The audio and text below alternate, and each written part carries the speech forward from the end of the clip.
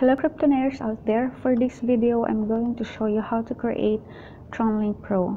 So dito, para magkaroon tayo ng Tronlink Pro, download lang tayo nito sa Play Store.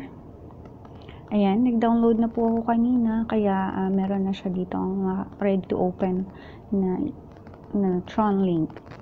Now, open lang po natin tong Tronlink after natin tong ma-install.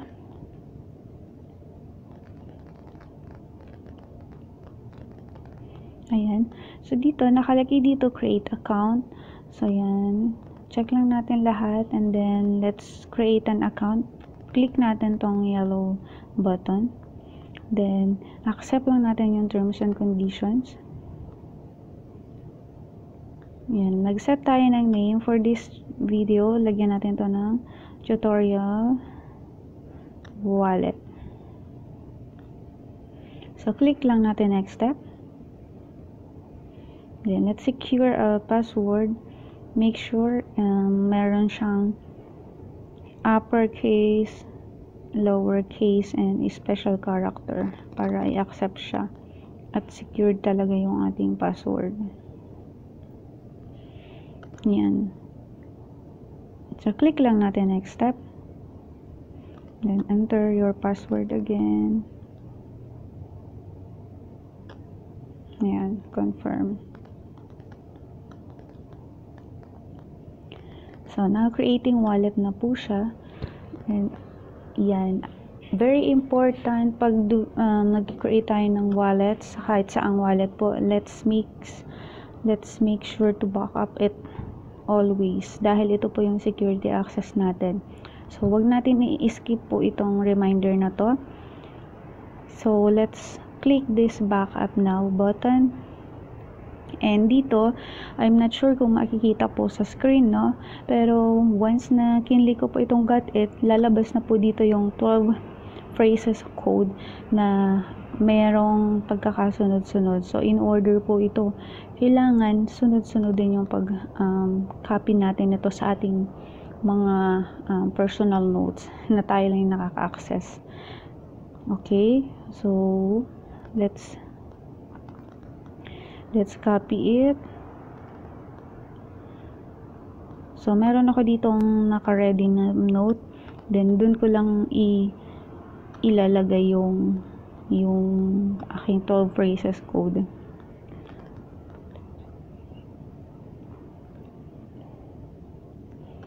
So, yan. I-type ko dito.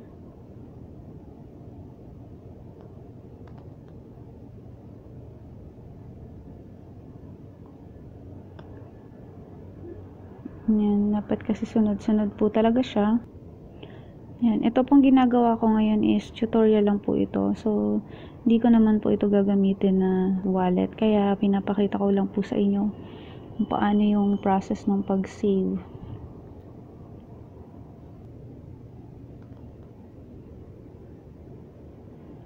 Ayan, correct.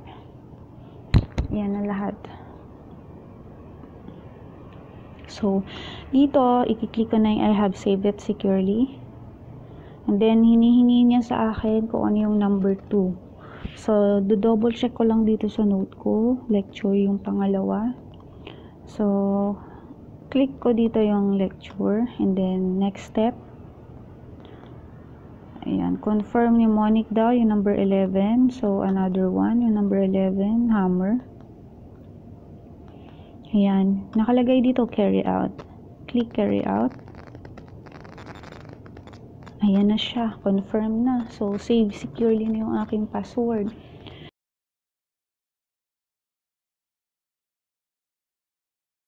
Ito, balikan natin tong nandito sa taas. Upper right, ito. So, click lang natin yun. How to add wallet in Tronlink Pro. Ayan, sa baba may makita tayong create wallet. Okay, click natin. So, mag-set naman tayo ng pangalawang wallet name. Okay, tutorial 1. So, click natin next step. Then, set ulit tayo ng password. So, as same like nang ginawa natin kanina, pag-create, daan ulit tayo doon sa procedure na yun. Yan. Click next step. Then confirm your password.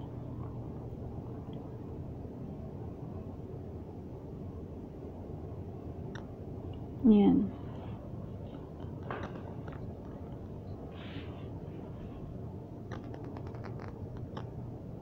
Okay, so here we go again. Back up our wallet again. So, same procedure. Ganun lang din yung gagawin. Iba-back up lang din ulit natin.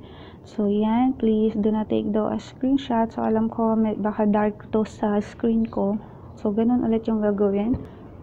Save ko na lang talaga siya ulit. Yan. Then, save. Yan, hinihingi niya yung number 3. So, click ko yung number 3. Then, hinihingi niya number 7. So, click ko yung number 7 na zone. Yan. So, confirm na ulit. So, here we go. Meron na akong dalawang wallet.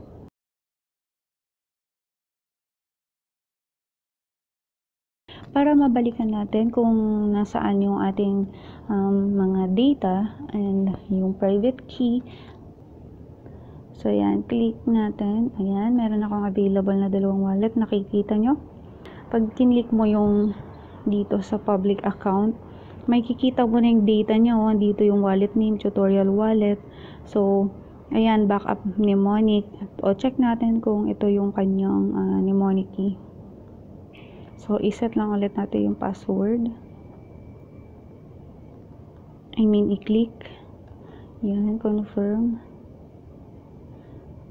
Ayan, so once na-click na natin yan, mabubuksan na natin yung 12 phrases code ng wallet na yon, ng ating tutorial main wallet.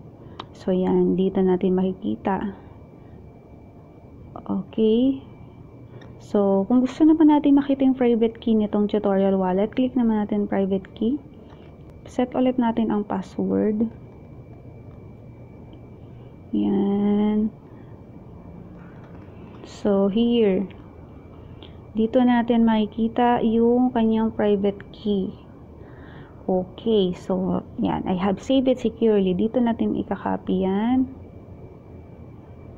Yan, continue. So, copied na siya and isi-save ko ulit siya dun sa aking note. Alright, so save ko ulit siya. Yan, so ganyan yung private key. Yung mnemonic key ko okay na, yung private key ko okay na. So, yon. Now, dumako naman tayo dito sa kabila, sa tutorial 1. So, makikita naman natin dito yung wallet name niya, no? So, kung ano yung wallet name na nandito, ito yung kanyang backup mnemonic and yung private key. So, that's how you can double check mnemonic phrase and your private key. Okay, so ano yung pangatlo nating tutorial? Ito yung how to import wallet naman.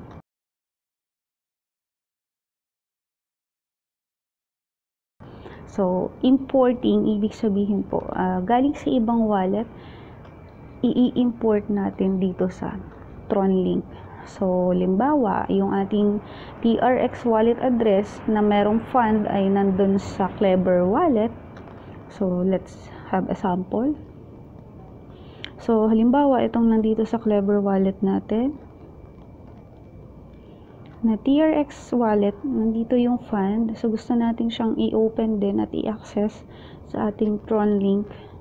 Ganito lang po.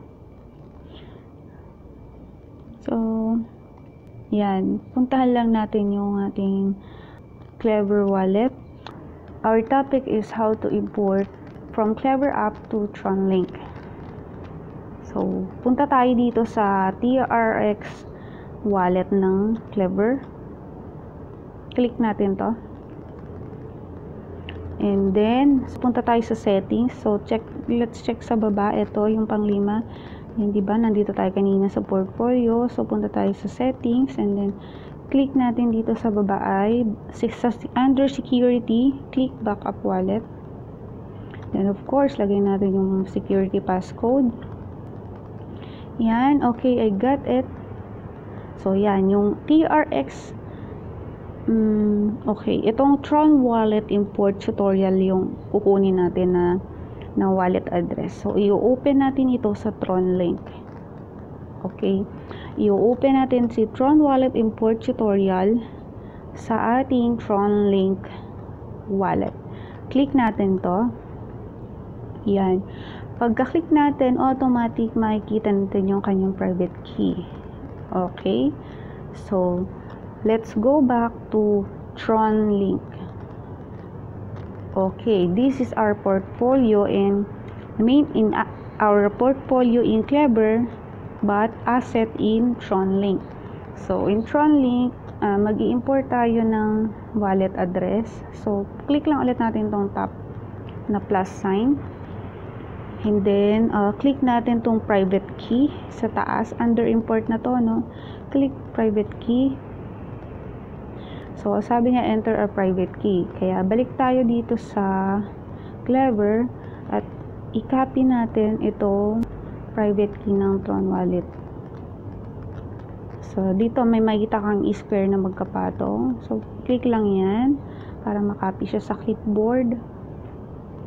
Then, enter here. So, click next step. Tron Wallet import.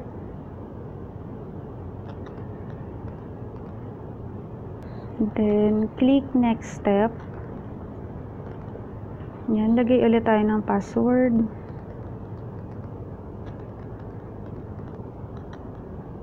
Click next step ulit. Then, your password again to confirm. Yan, importing na siya.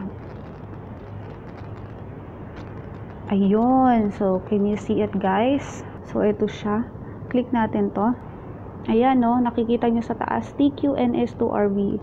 Tapos sa dulo, AMRVR. So, na-open na siya natin dito sa Tronlink, diba? So, that's how we can import wallet from Klever to Tronlink. So, ganun lang po ang kailangan natin. Kaya, very important na alam nyo kung saan hahanapin yung mga private key at yung mga 12 phrases code. So, ganun ka-importante po ang ating mga 12 phrases code. Don't forget to always secure a backup of your newly created wallet.